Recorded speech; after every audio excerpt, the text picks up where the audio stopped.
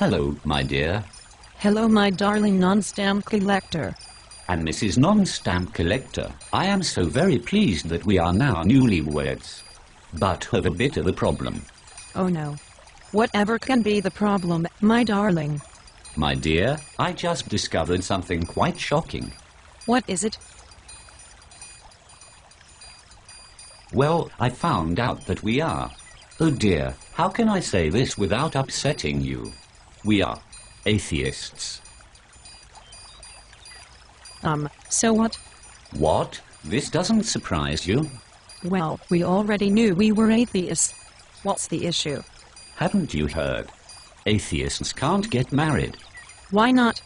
Because marriage is a religious ceremony, so we can't be married without being sanctioned by the church. That's ridiculous. Plenty of non-religious people get married in civil ceremonies, outside of the control of a religious group. This is true. After all, in most societies, marriage is seen as a contractual arrangement between adjoining families, regardless of whether or not the parties agree with any particular theological precepts. Nani? I am sorry, Nonstampcollector. Remember that I am Japanese, and don't speak English as well as you. Oh no, my dear. I don't speak English. I speak Australian. Daijobu, darling. In any case, there's another issue. Oh, what now? Well, since we're both atheists, we have absolutely no concept of morality.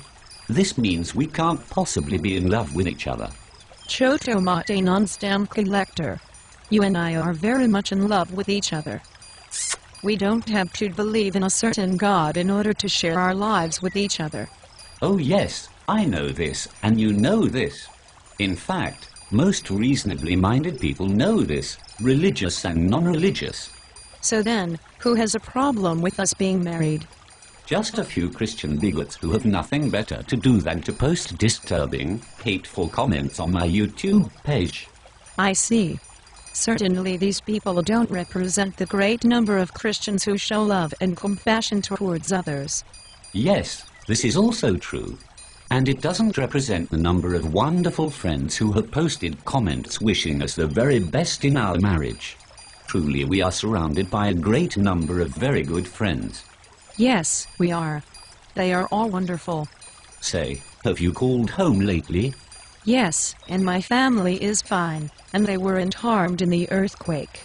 But of course, we are sad for the entire country of Japan. I know. I wish there was something more we can do. I only hope I can think of a way to convince others, Christians and non-Christians alike, to donate to the charities of their choice to assist people affected by this great tragedy. Perhaps you can make a YouTube video about that. You create such wonderful animations on your channel. You are right. I'll go ahead and create a new YouTube video. Oh wait, I already did that, didn't I? Thank you for watching, friends. Goodbye. Well, farewell for now. I'm sure I will make more videos in due time.